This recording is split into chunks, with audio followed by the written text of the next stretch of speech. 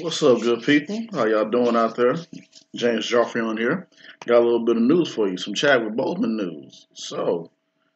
Found this out just recently today, which is kind of dope. I like this.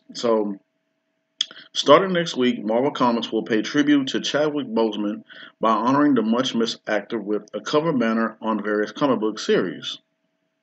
Okay, we don't know the full details at present, but AIPT Comics has revealed that most of Marvel's releases coming next Wednesday will sport a black banner on the top adorned with Black Panther symbols, which reads "Rest in Power, Chadwick Boseman, 1976 to 2020."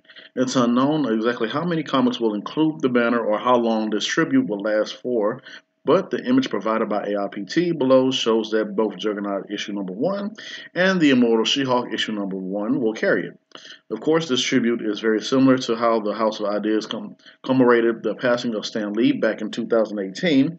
On that occasion, the banner carried across titles released from December 19th, 2018 to January 9th, 2019.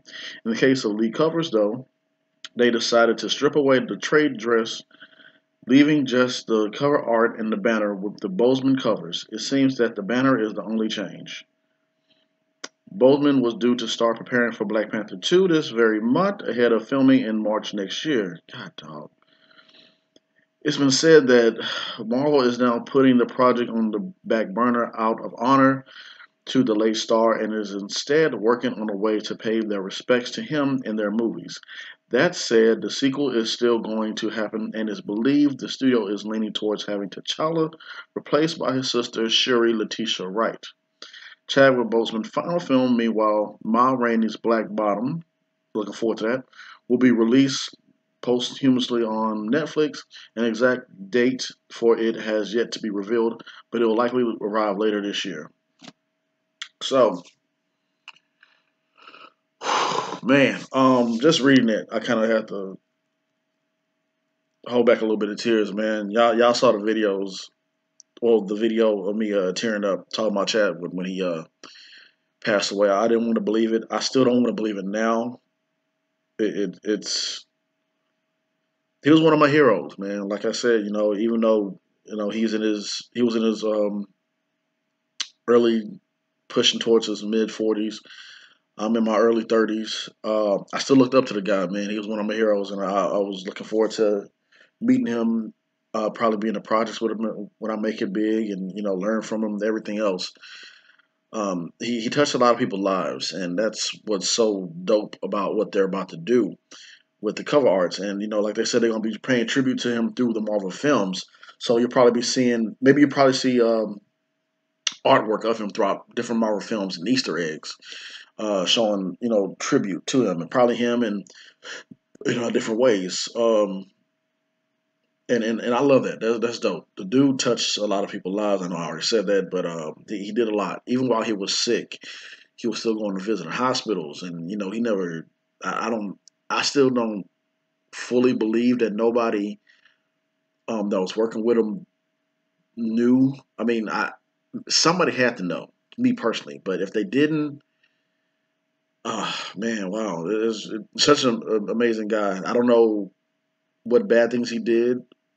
I don't know all the great things he did, but he left his mark on this world, on what he's done through adults, to kids, to people that he worked with, um, through fellow classmates, instructors, everybody. He was a true hero, even outside the costume, and not just Black Panther, but with the other films he did, 42, James Brown, Thurgood Marshall. I think he played on Lincoln Heights, for I believe, yeah, if I'm not mistaken. Yeah, man, dude was it, man. The Five Bloods, man. Even was, man. He's still missed. He's gonna be missed. So I applaud what they're doing. I approve it. I mean, I'm gonna stop right there before I start tearing up again. So once again, for always and forever. Also, I think it's dope that they're waiting. Like they said, they're gonna honor him the right way by doing this, because I know how everybody was just like automatically saying, what's going to happen to Black Panther 2? Black Panther, I'm like, and me personally, I was saying, we all, I mean, hey, look, just let that man, rest first. Let's put him to rest first. Then, talk about that in other films or whatever else. So, I mean, but that's just me. So, I think it's right that they are using Letitia Wright because, Shuri, she was the Black Panther in the comics as well. I still need to go back and read that comic that my dad sent me through Messenger because I never got a chance to really sit down and read some of the Black Panther comic books because when I finally started making some good money, I could start collecting comics, and I didn't get a chance to pick up those Black Panther comic books like I wanted to. Now that I can, now that I have two good nickels to rub together, I can catch up on these stories and also catch up on all the work that he has done. Man, so with that being said, what you guys think about it? I'm already sure that what you guys think about it is what I think about it. It's dope. I love it. So as I digress, with that being said, Chadwick, once again, rest in power, King. We love you. Oh, I know you're looking down on us right now.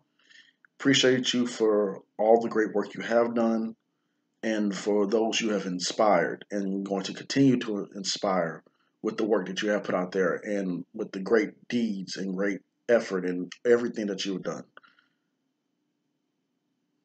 Thank you, brother. Chadwick Fell. Logging out.